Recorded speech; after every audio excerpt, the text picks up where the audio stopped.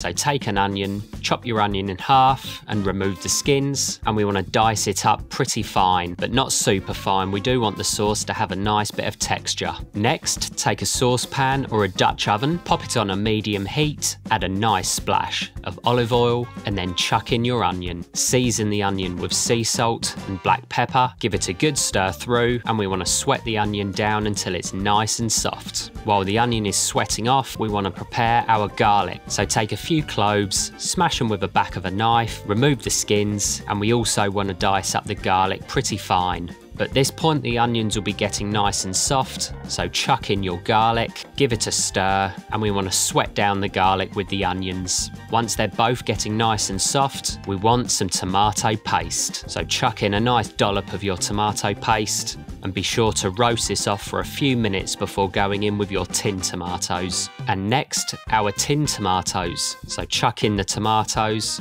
add a pinch of sea salt and black pepper, and give them a good stir through. And we want to cook out our sauce for a good 20 to 30 minutes at least. We want to reduce it down so it's nice and thick and rich. Next, our meatballs. So take a nice large mixing bowl, and we want to chuck in our beef mince. Chuck your beef mince into the bowl, and next you want to take a slice of white bread, chuck your white bread into a bowl, and pour over some full fat milk. Soak the bread in the milk for a couple of moments, and then squeeze out the excess. Chuck your bread into the beef mince. This will keep the meatballs nice and light. Add a pinch of sea salt and black pepper, and then spend a few minutes mashing up your bread with your beef mince. Don't completely pulverize it, but get it nicely mixed up evenly. Then you want to take a plate or a chopping board, give it a nice light dusting with some flour, and then one at a time start forming your meatballs. So take a pinch of meat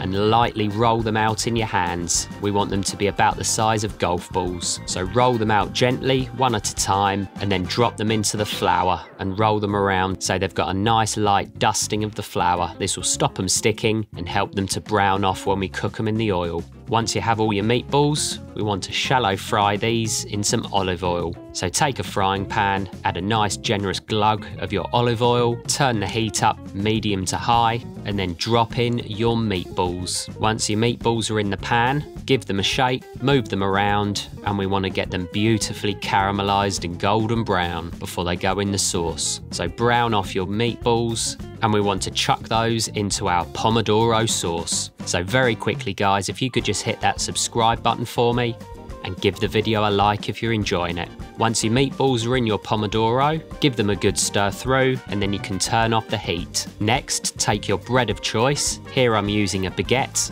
and we want to chop it in half, leaving a hinge so that it helps to hold all the ingredients without them all falling out and getting really messy. And the first layer of our sandwich is going to be some Italian salami. So add a nice layer of your salami, and the next layer is going to be some lovely mozzarella cheese. So tear off your mozzarella and layer that on top of your salami. Then some basil. Remove your basil leaves from the stalks. No need to dice them up, just chuck them in whole. So add a nice layer of your basil leaves, and then the meatballs. So chuck in a nice generous amount of your meatballs, and then drizzle over some of that thick, delicious Pomodoro sauce.